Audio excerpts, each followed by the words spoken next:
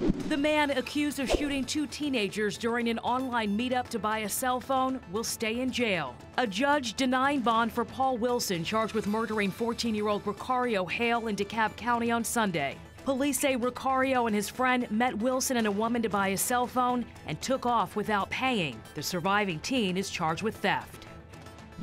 I'm John Sherrick in Troup County, where a traffic stop alerted Canine Chapo to find inside the car 2 gallons of GHB, the date rape drug, amounting to thousands of doses. Investigators believe the 2 suspects in the car were transporting it from Metro Atlanta to Alabama for sale, possibly to people in the area around Auburn University.